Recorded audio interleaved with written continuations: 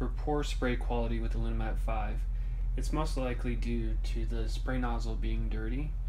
So what you'll need to do is you'll need to clean the spray nozzle.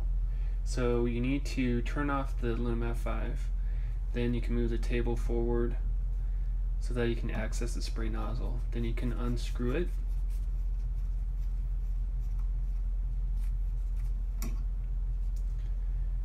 Once you have unscrewed it, you can clean it with a lab wipe and some methanol, wipe off the tip and everything.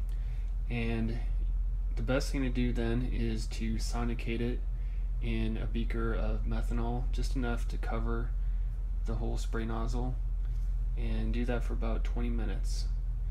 And after that's done, you just put the spray nozzle back on.